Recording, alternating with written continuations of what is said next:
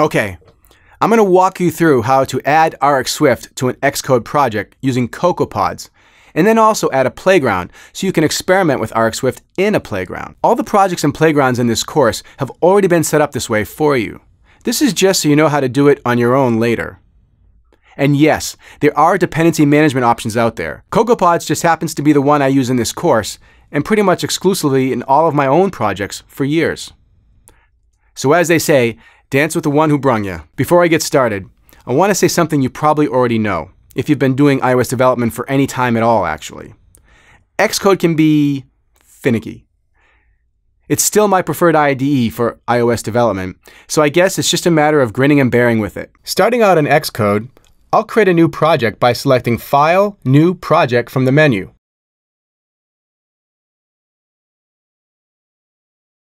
I'll choose the single view app template, hit Next, and give this project the name Installing RxSwift. Hit Next again, and save it to my desktop. Now I'll close the project and go to the root folder of it in a terminal window.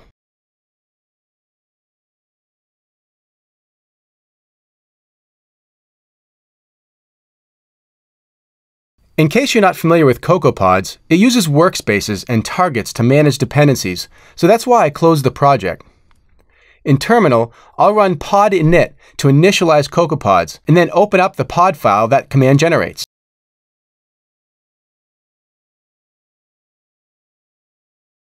I'm using the VI editor, but you can open this file in any text editor of your choice, such as TextEdit.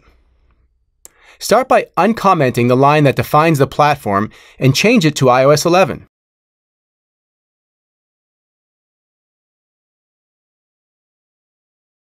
Now scroll down and add the command that will install RxSwift 4.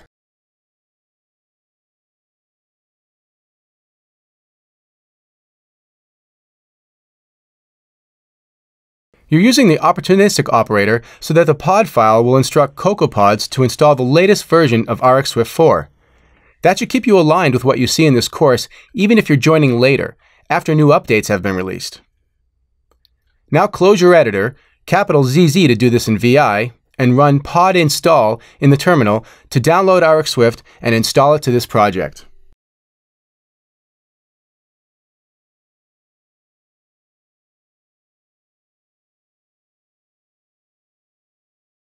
Open the project root folder and double-click on the generated Xe workspace file. Now navigate to the view controller file, add an import of RxSwift, and do a build. Your build should be successful, but you might still see an error in Xcode that it can't load the underlying module for RxSwift. Oh, Xcode, why must you? To ensure that you have successfully installed RxSwift, add the following line to view.did.load and do another build.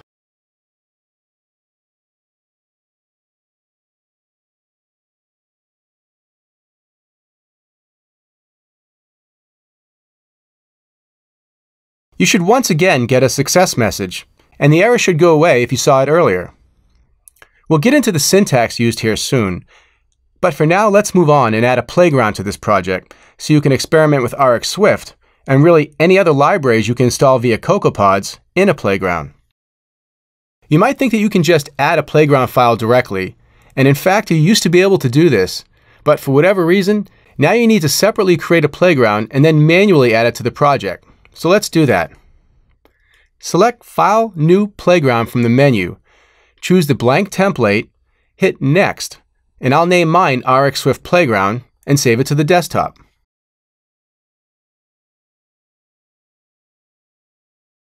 You can now close the playground. Back in the Installing RxSwift project, right-click on the root group folder and select Add Files to Installing RxSwift. Navigate to the desktop and select the playground you just created.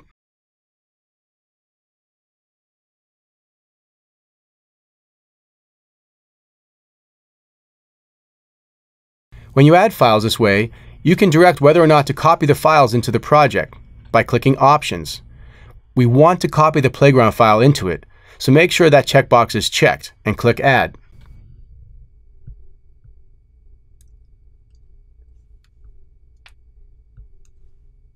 Voila! You can now use RxSwift in a playground. It's a bit of a roundabout way to get there, but it works. There was a solution on GitHub that would let you install pods directly to a playground, but it has been updated and no longer works. To test this out, open the playground and repeat the same import and line of code you did earlier in the view controller.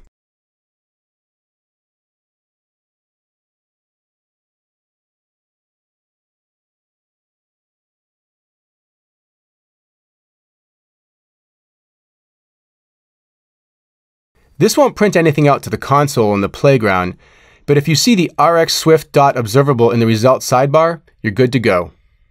However, even though this approach does work, you may run into problems occasionally, such as Xcode complaining that it still can't load the RxSwift, in this case, module. So I want to walk through a few troubleshooting steps with you here, just in case.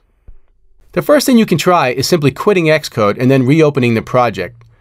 Doing this and then giving the playground a few seconds to do its thing will usually resolve the error. If it doesn't, you can try doing what I affectionately refer to as the nuke and repave option. That is, and you actually have to follow these steps to a T in my experience. 1. Do a clean. I actually prefer to do a deep clean or clean the build folder by holding the option key down while selecting product clean.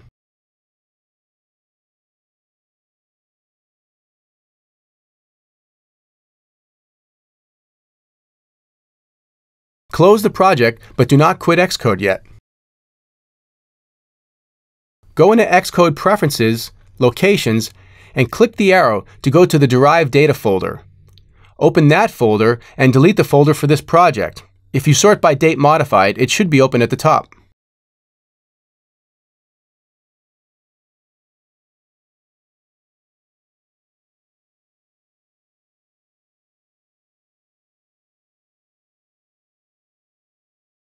Now quit Xcode and then reopen the project. Do a build and then open the playground. Hopefully, if you were getting an error earlier, this cleared it up for you.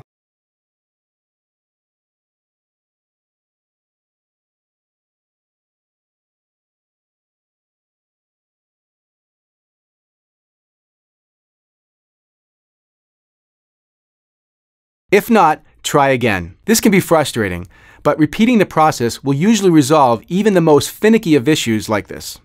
And if you're experiencing this issue repeatedly, may I also suggest that you file what will most assuredly be a duplicate radar with Apple. Squeaky wheels get oiled first. So now you should have a project and a playground ready to use RxSwift in. Again, all of this will be set up for you for playgrounds and projects in this course. You'll just need to run pod install and then open the workspace. But now you'll also know how to troubleshoot issues you may run into. Next up, it's time to roll up your sleeves and get some hands-on with the bread and butter of RxSwift, creating and subscribing to observables.